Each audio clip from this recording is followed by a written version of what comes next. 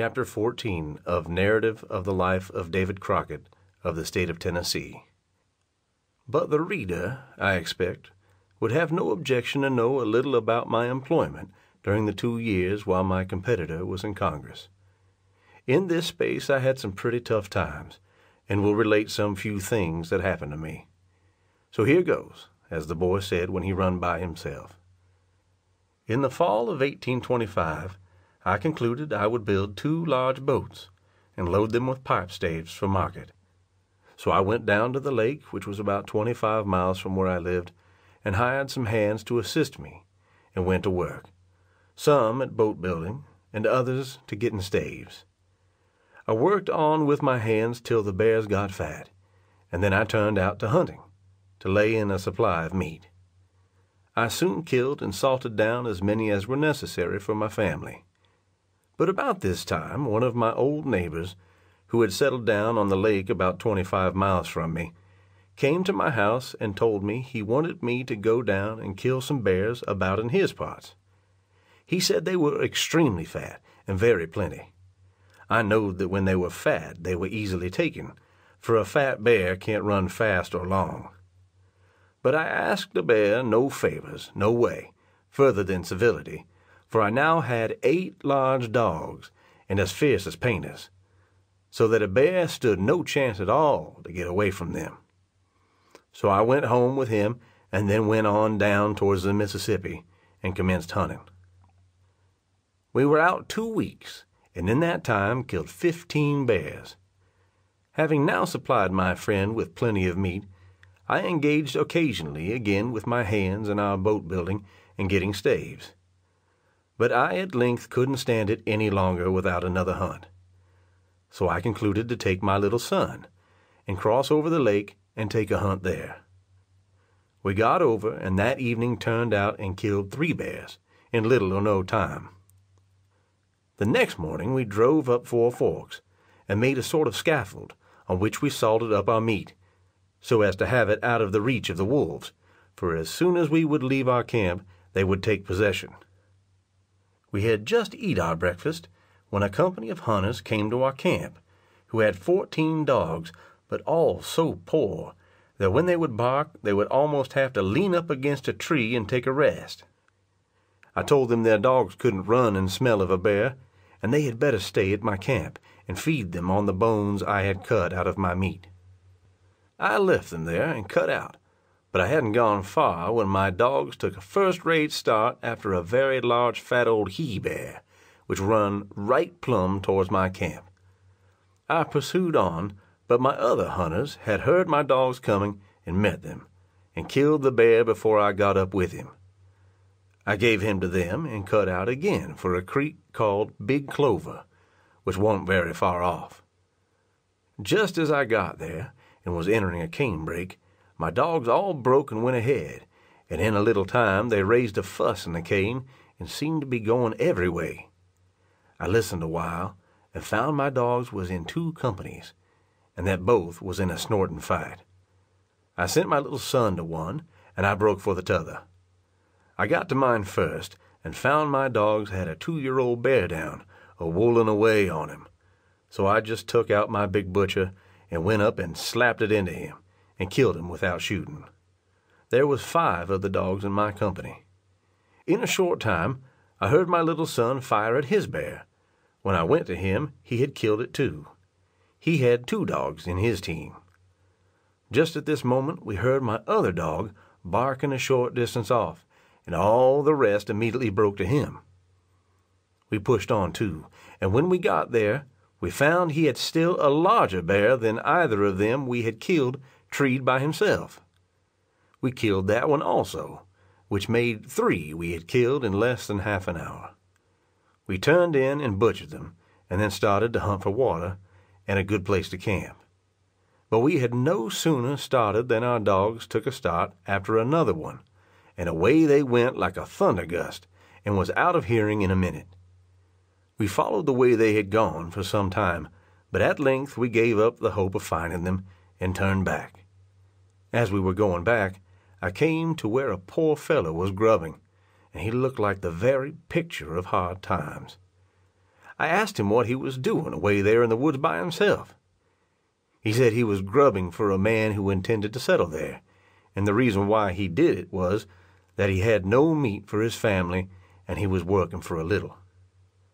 I was mighty sorry for the poor fellow, for it was not only a hard but a very slow way to get meat for a hungry family.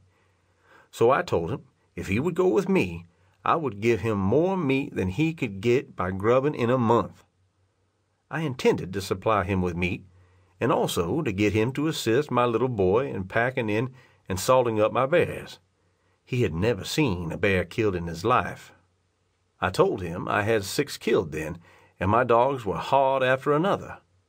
He went off to his little cabin, which was a short distance in the brush, and his wife was very anxious he should go with me. So we started and went to where I had left my 3 bears and made a camp. We then gathered my meat and salted and scaffolded as I had done the other. Night now came on, but no word from my dogs yet. I afterwards found they had treed the bear about 5 miles off, near to a man's house, and had barked at it the whole enduring night. Poor fellows! Many a time they looked for me, and wondered why I didn't come, for they knowed there was no mistaking me, and I knowed they were as good as ever flooded. In the morning, as soon as it was light enough to see, the man took his gun and went to them, and shot the bear and killed it. My dogs, however, wouldn't have anything to say to this stranger, so they left him and came early in the morning back to me. We got our breakfast and cut out again, and we killed 4 large and very fat bears that day. We hunted out the week, and in that time we killed 17, all of them first rate. When we closed our hunt, I gave the man over 1,000 weight of fine fat bear meat, which pleased him mightily and made him feel as rich as a Jew. I saw him the next fall, and he told me he had plenty of meat to do him the whole year from his week's hunt. My son and me now went home. This was the week between Christmas and New Year that we made this hunt. When I got home, one of my neighbors was out of meat and wanted me to go back and let him go with me to take another hunt. I couldn't refuse, but I told him I was afraid the bear had taken a house by that time, for after they get very fat in the fall and early part of the winter, they go into their holes in large hollow trees or in the hollow logs or in their cane houses or the hurricanes and lie there till spring like frozen snakes. And one thing about this will seem mighty strange to many people. From about the 1st of January to about the last of April, these varmints lie in their holes altogether. In all that time they have no food to eat, and yet when they come out, they are not an ounce lighter than when they went to house. I don't know the cause of this, and still I know it is a fact, and I leave it for others who have more learning than myself to account for it. They have not a particle of food with them, but they just lie and suck the bottom of their paw all the time. I have killed many of them in their trees, which enables me to speak positively on this subject. However, my neighbor, whose name was McDaniel, and my little son and me went on down to the lake to my second camp, where I had killed my 17 bears the week before and turned out to hunting. But we hunted hard all day without getting a single start. We had carried but little provisions with us, and the next morning was entirely out of meat. I sent my son about 3 miles off to the house of an old friend to get some. The old gentleman was much pleased to hear I was hunting in those parts, for the year before the bears had killed a great many of his hogs. He was that day killing his bacon hogs, and so he gave my son some meat and sent word to me that I must come into his house that evening, that he would have plenty of feed for my dogs and some accommodations for ourselves. But before my son got back, we had gone out hunting, and in a large cane brake my dogs found a big bear in a cane house, which he had fixed for his winter quarters, as they sometimes do. When my lead dog found him and raised the yell, all the rest broke to him, but none of them entered his house until we got up. I encouraged my dogs, and they knowed me so well that I could have made them seize the old serpent himself with all his horns and heads and cloven foot and ugliness into the bargain, if he would only have come to light so that they could have seen him. They bulged in, and in an instant the bear followed them out, and I told my friend to shoot him, as he was mighty wrathy to kill a bear. He did so, and killed him prime. We carried him to our camp, by which time my son had returned, and after we got our dinners we packed up and cut for the house of my old friend, whose name was Davidson. We got there and stayed with him that night, and the next morning, having salted up our meat, we left it with him and started to take a hunt between the Obion Lake and the Redfoot Lake, as there had been a dreadful hurricane which passed between them, and I was sure there must be a heap of bears in the fallen timber.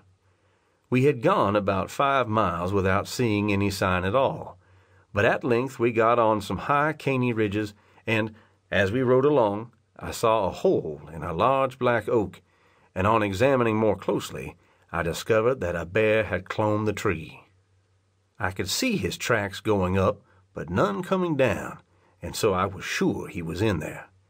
A person who is acquainted with bear hunting can tell easy enough when the varmint is in the hollow, for as they go up they don't slip a bit, but as they come down they make long scratches with their nails. My friend was a little ahead of me, but I called him back and told him there was a bear in that tree, and I must have him out. So we lit from our horses, and I found a small tree which I thought I could fall so as to lodge against my bear tree, and we fell to work chopping it with our tomahawks. I intended, when we lodged the tree against the other, to let my little son go up and look into the hole, for he could climb like a squirrel. We had chopped on a little time and stopped to rest, when I heard my dogs barking mighty severe at some distance from us, and I told my friend I knowed they had a bear, for it is the nature of a dog, when he finds you are hunting bears, to hunt for nothing else. He becomes fond of the meat, and considers other game as not worth a notice, as old Johnson said of the devil. We concluded to leave our tree a bit, and went to my dogs, and when we got there, sure enough, they had an eternal great big fat bear up a tree, just ready for shooting. My friend again petitioned me for liberty to shoot this one also. I had a little rather not, as the bear was so big, but I couldn't refuse, and so he blazed away, and down came the old fellow like some great log and fell. I now missed one of my dogs, the same that I before spoke of as having treed the bear by himself some time before, when I had started the 3 in the canebrake. I told my friend that my missing dog had a bear somewhere, just as sure as fate, so I left them to butcher the one we had just killed, and I went up on a piece of high ground to listen for my dog. I heard him barking with all his might some distance off, and I pushed ahead for him. My other dogs, hearing him, broke to him, and when I got there, sure enough again, he had another bear ready treed. If he hadn't, I wish I may be shot. I fired on him and brought him down, and then went back and helped finish butchering the one at which I had left my friend. We then packed both to our tree where we had left my boy. By this time the little fellow had cut the tree down that we intended to lodge, but it fell the wrong way. He had then feathered in on the big tree to cut that, and had found that it was nothing but a shell on the outside, and all dotted in the middle, as too many of our big men are these days, having only an outside appearance. My friend and my son cut away on it, and I went off about 100 yards with my dogs to keep them from running under the tree when it should fall. On looking back at the hole, I saw the bear's head out of it, looking down at them as they were cutting. I hollered to them to look up, and they did so, and McDaniel catched up his gun, but by this time the bear was out and coming down the tree. He fired at it, and as soon as it touched ground the dogs were all around it, and they had a roll and tumble fight to the foot of the hill where they stopped him. I ran up, and putting my gun against the bear, fired and killed him. We now had 3, and so we made our scaffold and salted them up. End of chapter 14. Recording by Todd Majors.